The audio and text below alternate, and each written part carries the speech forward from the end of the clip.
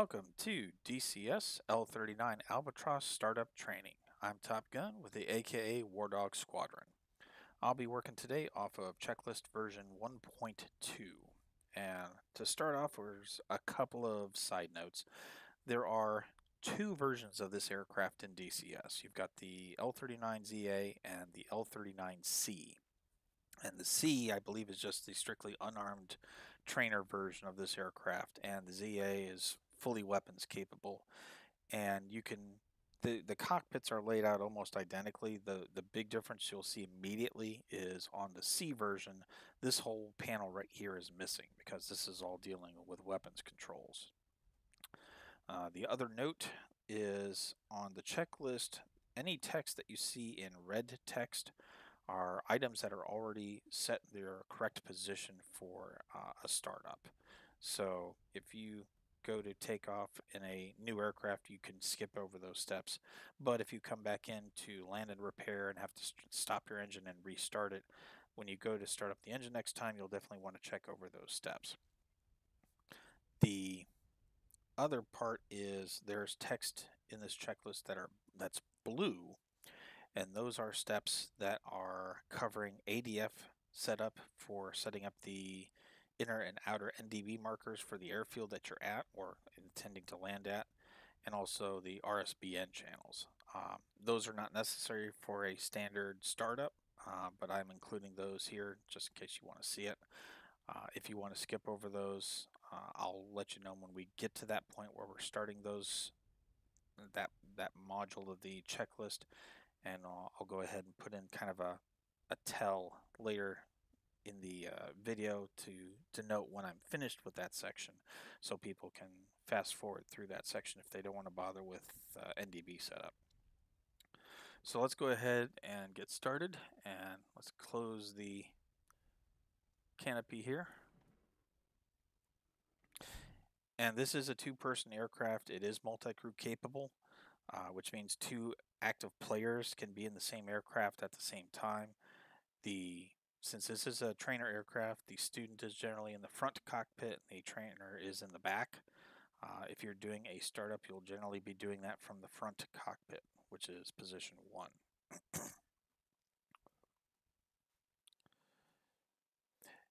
And if there's no human player in cockpit 2, the canopy will already be closed, so you don't need to worry about it.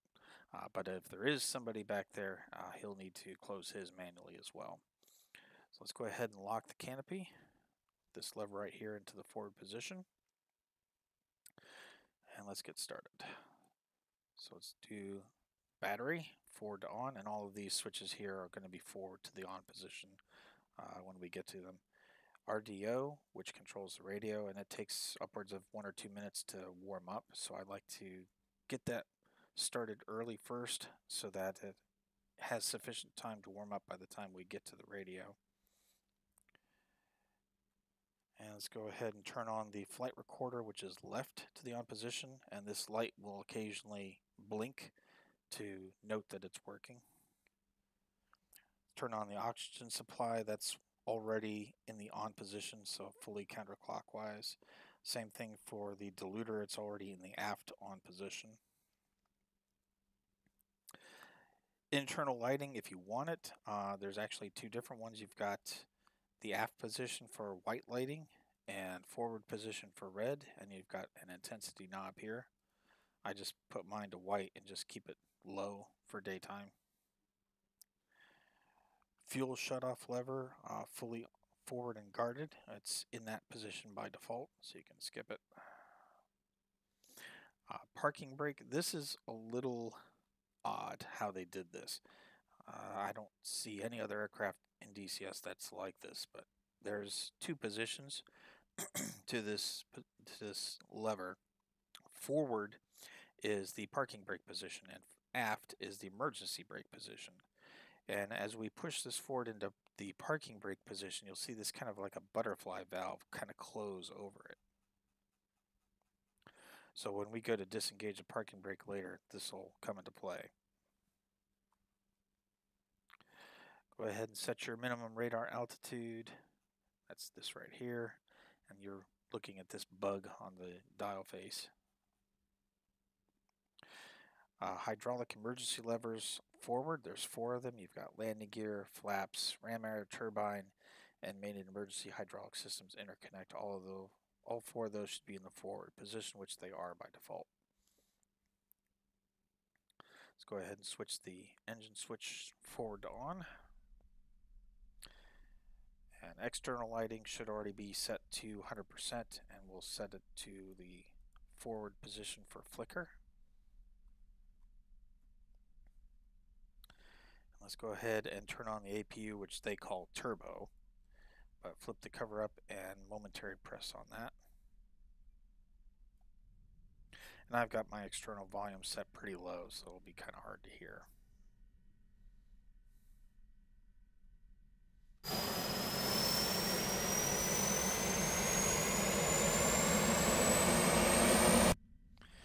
Okay, let's go ahead and turn on inverter 2, which gives power to the radio. And this aircraft, like a lot of others in DCS, is not capable of setting a frequency manually. You only have a set of presets, which are set up in the mission editor. I've got mine set up to ATC for this airfield on channel 1. So let's contact ATC for startup clearance. So do / to bring up your comms menu, and then F5 for ATC, and then F1 for your airfield, and F3 for startup.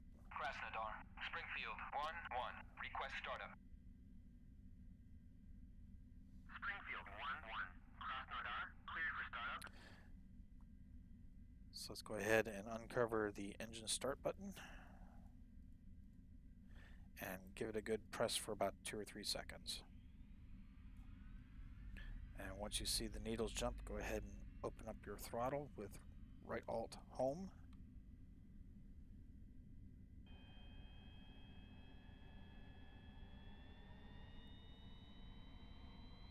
And if you see the engine kind of stall at like 20 to 25%, you may have to boost up the throttle just a hair to kick it off. But usually that's not necessary.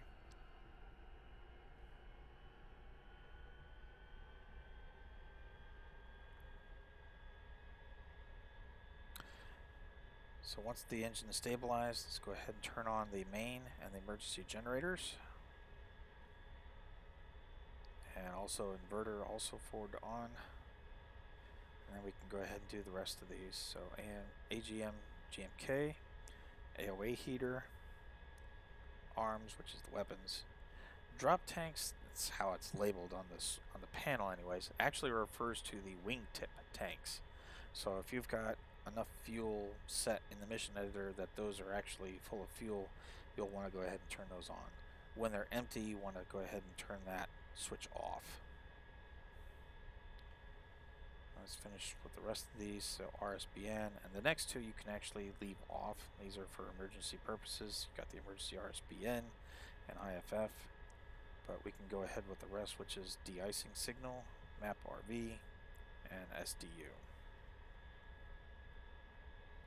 And at this point we can go ahead and pressurize the cockpit. So take the ECS pressurization valve and go ahead and put that all the way to the forward position. And just my preference, but I like to turn on the power to the signal flare system just in case I need it for some reason. So that's up to the on position. And go ahead and put the flaps into takeoff, which is the middle button. Now at this point we're doing ADF setup for the inner and outer NDB markers, and I'll switch to F10 real quick. So in F10, if you click on an airfield, you can bring up the data for that field. So it has a whole bunch of information, so like the elevation of the field, the runway length, its latitude, longitude, coordinates. But what you're looking for here is if you want to do this stuff for the ADF, you've got the outer NDB channels and inner NDB channels. And then you also have, for the RSBN system, you've got RSBN and PRMG, basically the Russian version of ILS. So those are the pieces that you're looking for. So if you don't see any of this, you don't even need to bother with the ADF stuff because it's not going to do you any good. But if you want to do ADF for outer inner NDBs, if it has this information listed, then you can go ahead and proceed. Same thing with RSBN and PRMG. If it has it, great. You can go ahead and set the radios to that, and we'll cover that in a minute. For those of you who don't want to do the setups for the ADFs and RSBNs, you can go ahead and fast forward. When I'm done with that section, I'll go ahead and switch. I'll switch to the F2 view like this. And that'll be your notice that I'm done with that segment, so you can stop fast forwarding and continue on with the remainder of the checklist. So let's go ahead and turn on the ADF system, and it's going to be a little noisy. I've cranked down the helmet volume, but you'll still hear static hiss once we start doing this. And set the ADF function to antenna, ANT. And what we want to do is we want to set the right rotary to the outer NDB. So we want to set this one, I'm at Crash Store Center, so I've got to set it to 625. So the bottom of the rotary is the hundreds, and the window is the tens, and then the inner knob is the ones.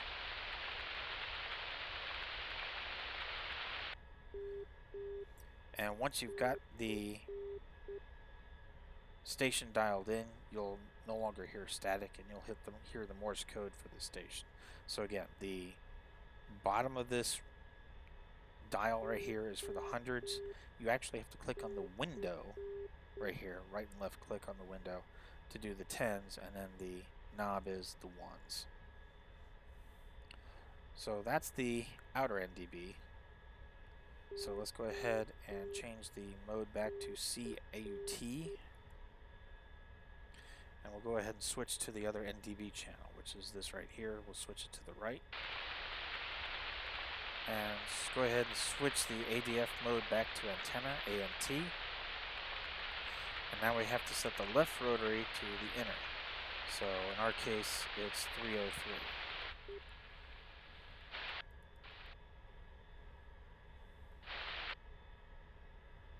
So again, we've got the outer ring here for the hundreds, the inner ring set to 0, and the inside one for the ones set over to the 3.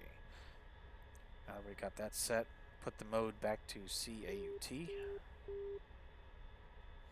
and we can put the NDB mode back to the left position. At this point, we can go ahead and turn that system off.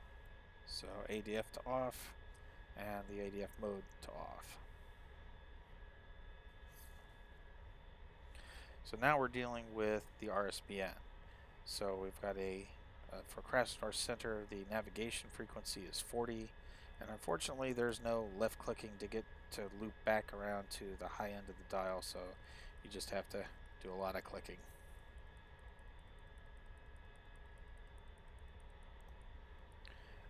And the landing is frequency 38.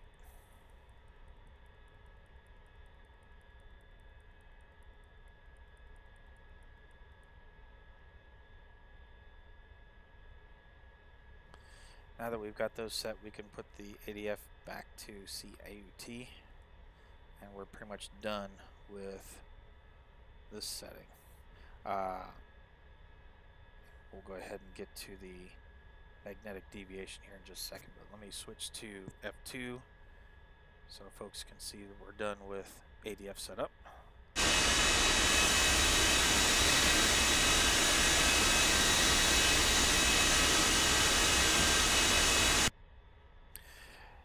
Now for next couple of steps, you've got magnetic compass should be set. It's set by default already into the left position here. Zoom in on. But the other one that is also set by default typically is this magnetic latitude selector. it's already set to the appropriate heading. However, if you fly to another airfield and go to take off again, you want to make sure that this latitude matches the airfield, the latitude of at your current airfield. So if your new airfield is 4-1, say for example, you'll need to rotate this back to 4-1 so that it matches up.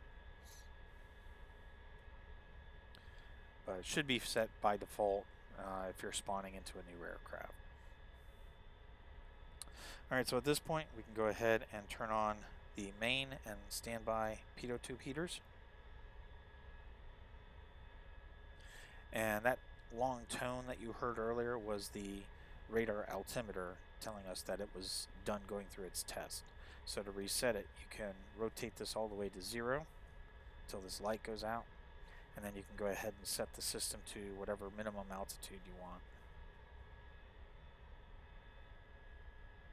Go ahead and set our de-icing switch to the middle position for automatic, and we can go ahead and switch our navigation lights to fixed steady to let others know around us that we're done and ready to taxi. And turn on our taxi light and put this switch to the aft position. Now at this point we're pretty much ready to taxi, so you can contact ATC, but we need to turn off the parking brake. So let's get back to this weird butterfly valve here.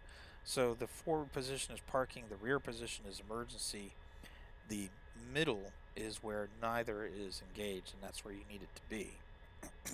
So we need to keep an eye on this valve right here as we move this lever back, and we basically want to keep moving this lever until this stops moving.